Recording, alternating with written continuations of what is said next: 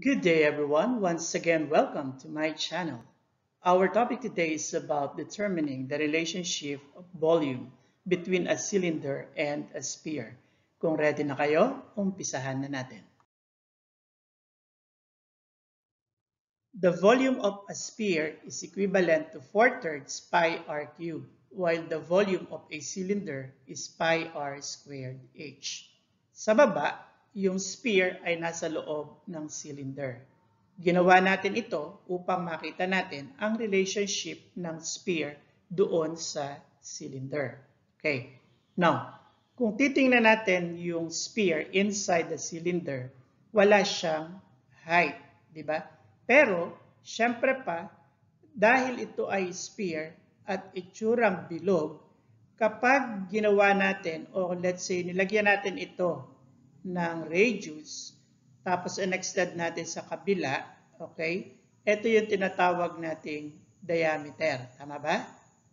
And basically, pag sinabing diameter, that is equivalent to what? 2 times the radius. At itong diameter na to ng sphere ay magsisilbi namang height of a cylinder. Kung mapapansin nyo, merong height ang cylinder. So dahil ito ang magsisilbing height of a cylinder, from the volume formula, we will replace h with what? 2r. Ito. Okay? So, tingnan natin. Ay di magiging ng pi r squared. So, instead of h, magiging siyang 2r. Okay? Then, compute pi r squared times 2r. At first, edi meron tayong 2. And then, copy pi. R squared times r, edi magiging r to the third power or r cubed.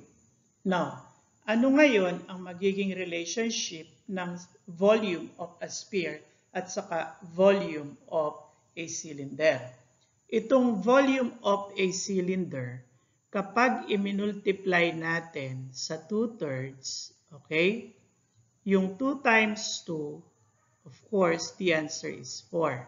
Then copy the denominator 3. Tapos, yung pi r cube, kopyahin natin, pi r cube. Which of course, eto na yung volume of a sphere. Tama? Pansin nyo?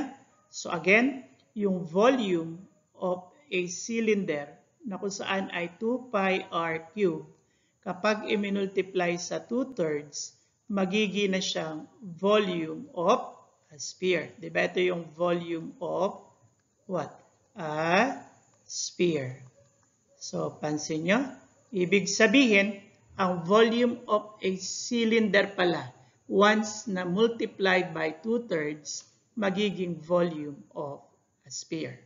Now, paano naman itong volume of a sphere magiging volume of a cylinder?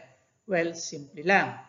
Kung ang volume of a sphere is equivalent to 4/3 pi r cube. Para maging volume of a cylinder, kinakailangan namang i-multiply ito sa reciprocal ng 2/3 na kung saan ay 3 halves. Bakit? Kasi yung 3 dito at saka itong 3 dito makakancel. So as yung 4 and 2, pwedeng makancel by 2. Kaya ito ay magiging 2, ito magiging 1. Siyempre yung dalawang 3, parehas na lang 1. And 2 times 1 dun sa taas will give us 2. While 1 times 1 sa baba will give us 1. And 2 over 1 is simply 2. Then copy pi r cube. Na kung saan 2 pi r cube, ito yung volume kanina nung cylinder. Ito yung ating sinabing 2 pi r cube. Instead of pi r squared h, ginawa natin siyang 2 pi r cube. Which of course, the volume of a cylinder. Yun pala ang relationship natin. So, ito yung volume of a cylinder. So, ulit, ang volume of a sphere, para maging volume of a cylinder, kinakailangang i-multiply sa 3 over 2. Samantala, ang volume of a cylinder, para maging volume of a sphere, kinakailangang i-multiply sa 2/3. Gets natin? Gets. Now, we can say that the relationship between the volume of a cylinder and sphere is that when a cylinder and a sphere have the same radius and height, the volume of the cylinder is 3/2 times of the volume of a sphere. Ibig sabihin nun, 3 halves times of the volume of a sphere. Yung iba, ikino-convert yung 3/2 sa decimal. Kaya instead of 3/2, ang ginagawa nila ay 1.5 times of the volume of a sphere. Okay? Pwede rin yun. Now, ang kasunod, the volume of the sphere is 2/3 times of the volume of a cylinder. So, eto ngayon ang pangahawakan natin upang sa ganon, malaman natin ang measurement ng isa't isa kapag ito ang given, let's say cylinder and sphere.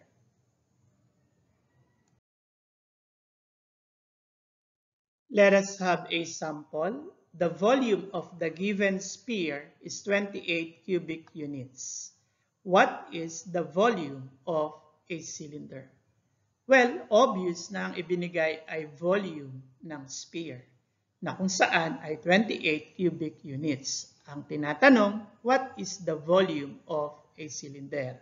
A while ago, sabi natin the volume of the cylinder o the volume of the cylinder, okay, is equivalent to what? 3 halves times what? The volume of a sphere. Dito, nagkataon ang volume of a sphere ay 28. Okay? Kung saan siya ay cubic units. Now, swerte tayo kasi we can cancel 28 and 2 by 2. Dahil kung hindi, malamang, imumultiply nyo yung 3 and 28, saka nyo palang i-divide dun sa denominator. So again, sa case na to, we can cancel 2 and 28 by 2. Ito, magiging 1. Itong 28, magiging 14. Okay? Now, multiply 3 and 14. At first, 3 times 4, of course, it is 12. Carry 1. Then 3 times 1 is 3 plus 1 is 4. Meaning to say, meron kang sagot na 42 cubic units. At itong 42 cubic units na to, ito yung volume of a cylinder. Kung ang volume ng sphere ay 28 cubic units. At syempre pa, dapat pareho ng dimensions itong cylinder and sphere. So again, the correct answer to this problem ay 42 cubic units. Another example, the volume of the given cylinder is 42 cubic units. What is the volume of a sphere? So, ang given dito ay volume of a cylinder, which of course equivalent to 42 cubic units. Ang nawawala, volume of a sphere. Ang sabi natin, the volume of a sphere is equivalent to what? Equivalent or equals 2/3. Okay, 2/3 what? Times of the volume of a cylinder na kung saan ay 42. Okay, cubic units. So again, the volume of a sphere is 2/3 times of the volume of a cylinder. Now, sa case na to, pwede bang makancel yung 42 by 3 or pwede bang i-divide yung 42 by 3? So let us try.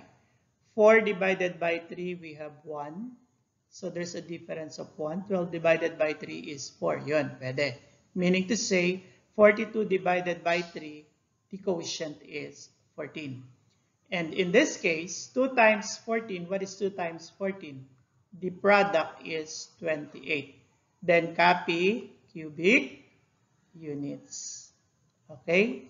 So, sa problem na to, ang sagot pala ng volume of a sphere ay 28 cubic units kung ang volume ng cylinder ay 42 cubic units. At syempre pa, dapat pareho sila ng dimensions. Gets natin? Gets.